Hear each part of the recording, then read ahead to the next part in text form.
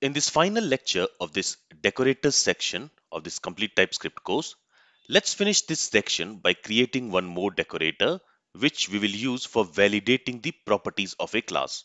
And this will help us understand where and when we can utilize decorator concept in our TypeScript application. So in this lecture, we will create a decorator for validating the input values which we are going to receive for the properties of a class. For example, here, let's go ahead and let's create a class. Let's call it user. And in this user class, I'm going to have a username property, which is going to be of type string. And I'm going to have age property, which is going to be of type number. Now to initialize these properties, I'm going to create a constructor. This constructor is going to take two parameters. Let's say uname of type string and age of type number. And then let's initialize the username and age property. Okay. Now let me go ahead and let me initialize this user class. So for that, let's create a variable. Let's call it u1. And in order to create an instance of this user class, we are going to use the new keyword followed by this user. So this is going to call the constructor of this user class, right? And when we are calling the constructor of the user class, we need to pass the value for username and age. So for the username, let's say John, and for the age, let's say 28. All right. So in this way, it is going to create a user whose username will be John and age will be 28.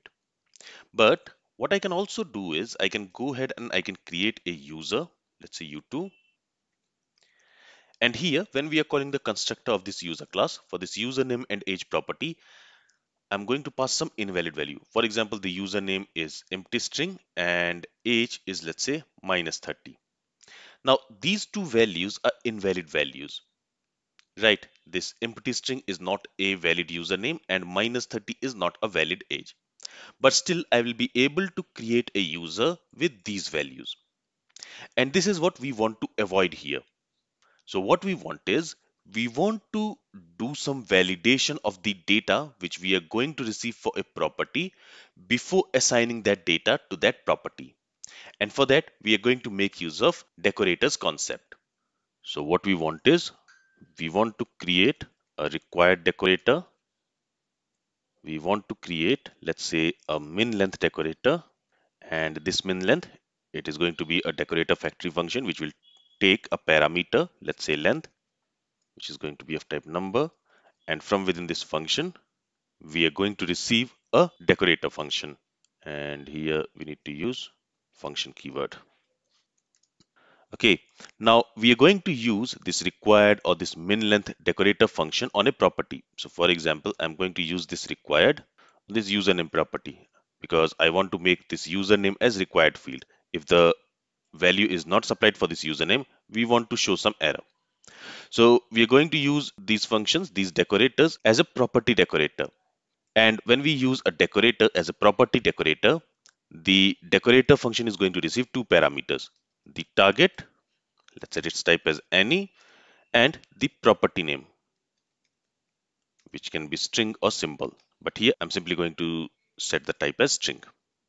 Okay, and this min length, it is going to be our decorator factory function. From within this, we are going to return a decorator function. So here I'm going to use the anonymous function syntax. And since this is going to be our decorator function, which we are going to use on a property, this function also is going to receive the target and property name. And I will create one more decorator function. I'll call it as positive number. This also is going to receive same parameters. And we will implement these decorator functions in a bit. Now, what we want is, we want to have another function called validate, and we will call this validate function whenever we want to validate the object. For example, here we are creating an object of user class. Let's say I want to validate this user object. I want to check whether the properties of this u1 object has the proper value or not, the valid value or not. So we will validate each property of this u1 object, and we will check its value and validate it.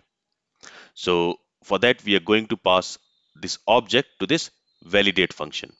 So for example, let me actually go ahead and let me show you that. So we have this validate function. So we will call this validate function, and to that we will pass, let's say, u1.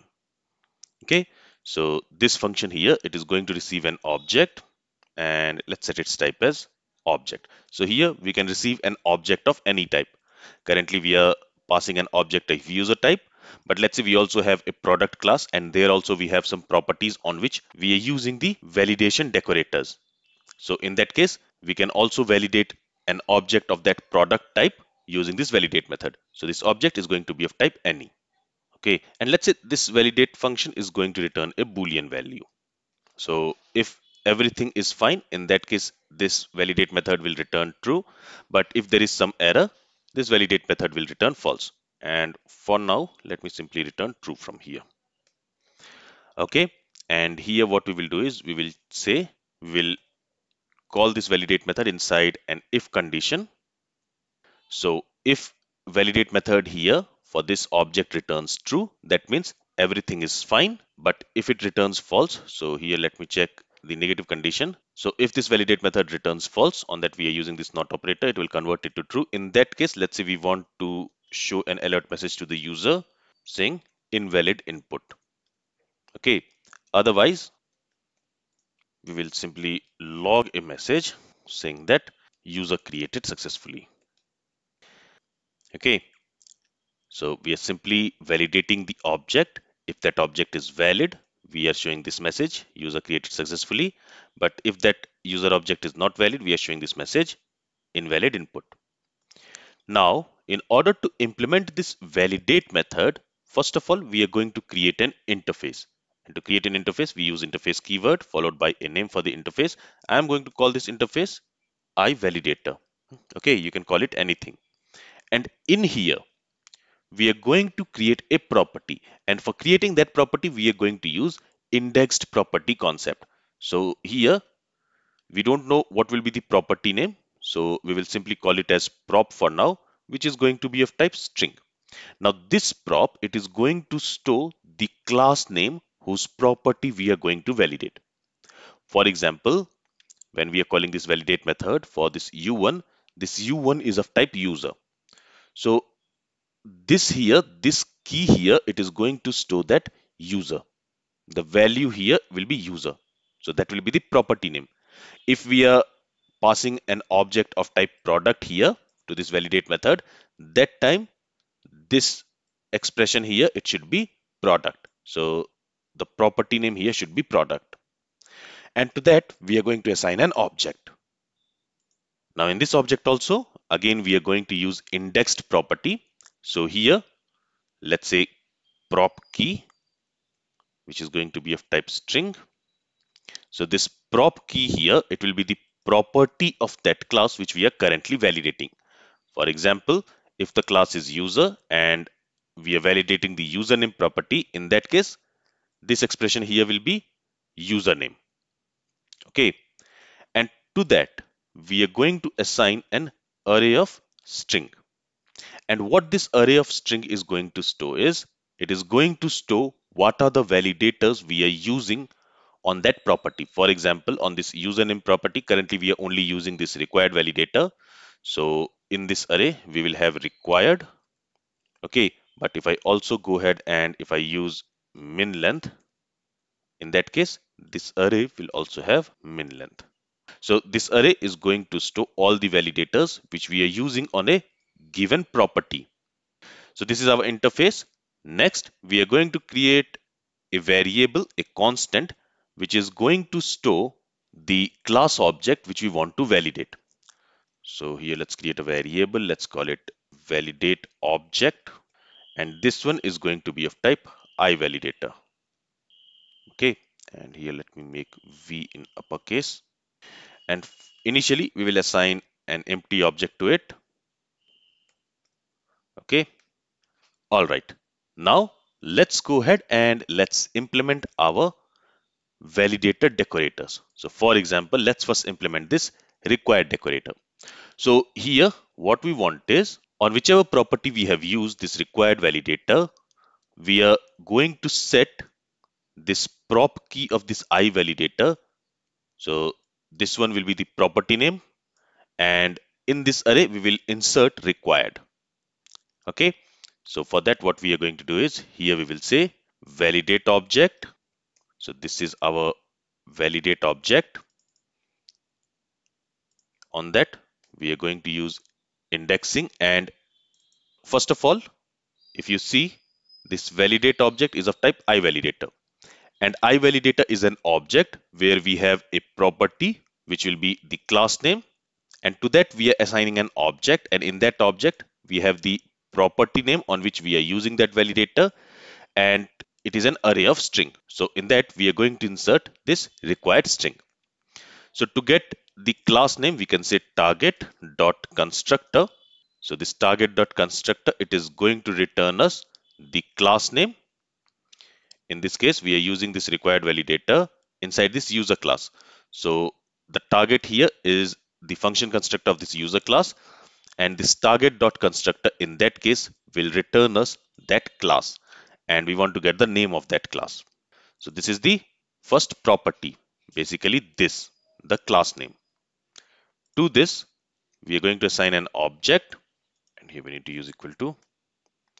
And in that object, now we are going to create another property with the property name. So here, let's simply say prop name, because we are going to receive the property name on which we have used this required validator in this prop name parameter. And to that, let's assign an array, and in that array, let's set required. We are going to do the same thing for min length, but there we will insert min length. Okay. All right, here it should be colon. And let's do the same thing for positive number function as well. Positive number decorator as well. And here we will simply say positive number. So using these strings, we will identify what validators we have added on a property. And for now, let's only go with these three validators. Okay. Now what we need to do is we need to implement this validate function, and we need to implement it in such a way that it will check on the object which we are receiving here. It will go through each property of that object, and for each property it will check what are the validators we are using on that property, and it is going to perform all those validations on that property value. And if any one validator fails, it should return false. But if no validation fails, in that case, this validate method will return true. So let's implement this validate function in our next lecture. This is all from this lecture. Thank you for listening and have a great day.